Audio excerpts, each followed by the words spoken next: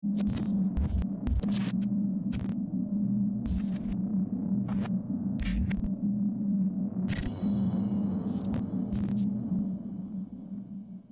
is up, guys? Welcome back to Pokemon News Daily for January 22nd, 2019. I'm your host, Daddy Gamer Fred, bringing you a daily news show where I go over all the Pokemon news for the day, from official news to the leaks to the rumors, spamming across all media of Pokemon, from the games to the movies to the anime. If you want to keep up to date with the latest news, make sure you are subscribed right now with those notifications turned on. If you like today's video, be sure to leave a like down below. Also, be sure to leave a comment as well, as I do take time out of my day to reply to all the comments. So let me know your thoughts on today's topics, but without no further ado, let's jump right into the news. And let's start off today by talking about the February Pokemon Go Community Day that just got announced today. Kinda by surprise is not the heavily rumored Rowdus or Balgon. It turns out that we're getting a Swinub Community Day, which is great in my opinion because it also brings in a new Generation 4 evolution, Mamoswine, which is currently unavailable right now in game. So this will be the first appearance of this Pokemon inside of Pokemon Go. But it does come with a bit of a catch, because in order to evolve Swinub into Mamoswine, you need a Sinnoh Stone. So players must do some PvP action in order to grab one, or get one via the research breakthrough box. Either way, you might want to stack up a few Sinnoh Stones for the Community Day event. Like always, the event comes with bonuses that we will have, including the 3x Catch Stardust and the 3-hour lore articles that we could place on Pokestops. And in addition to having those bonuses, we also will be getting 5 rewards a day from trainer battles during the weekend of Pokemon Go Community Day. So during that whole weekend, when you participate in trainer battles, you'll be getting 5 rewards for the whole day. I believe it's 3 a day that we can do that will give you rewards, including the Sinnoh Stone. So now you could try up to 5 times a day just for that Pokemon Go Community Day weekend. Also to note that there is still an unannounced special move that Mamoswine will learn when you evolve it using the Sinnoh Stone within the hours of Community Day. I think this is pretty cool, with this being the year of the pig. It's understandable why they pick Swinub in the beginning of the year to launch, the year of the pig, to kind of tie that in. It's a pig Pokemon, and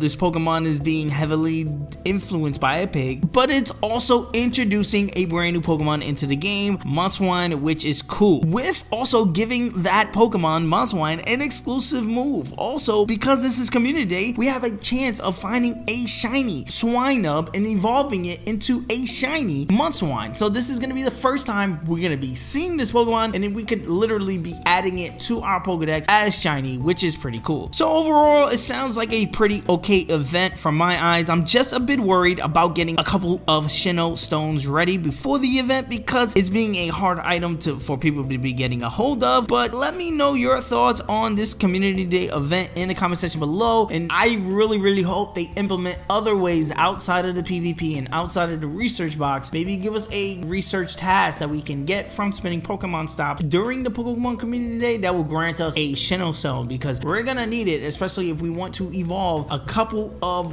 100% Swinub into the Mamoswine. Now, outside of the Pokemon Go Community Day news, we didn't get anything else today. We did get one story, and this is coming from SensorTower.com. I'm gonna have a link to this article in the description below, but we got basically numbers on how much the Pokemon Company and Niantic have made from the mobile efforts for Pokemon, including Pokemon Quest, which from today has hit 10 million downloads and $9.5 million in player spending. Now, if you don't know, Pokemon Quest is a free-to-play game, and you can buy, I believe is about like a $30 pack, and that's all they allow you to buy. So it is impressive that they are making that much money with Pokemon Quest on mobile, and that's $9.5 million. Now again, Pokemon Quest is also on the Nintendo Switch, and I'm not too sure if this includes those numbers. This article does include the numbers for Magikarp Jump, Pokemon Shuffle, Pokemon Duel, and of course Pokemon Go. If you guys want to check it out, I'll let the link in the description description, like I said, for this article, so you could crunch the numbers of everything Pokemon, Niantic, Nintendo, and how much they're actually making with the Pokemon franchise via the mobile market. Now that's gonna be it for Pokemon News Daily for today. I know it was only a little bit of news, and it was just, that's literally what all came out. We got numbers for Pokemon Quest, and then we got a ton of information about the February Pokemon Go Community Day that I wanted to get the information out there for you guys. So let me know in the comment section below your thoughts on both of the topics that we went over today. What are your thoughts on Pokemon Quest making $9.5 million?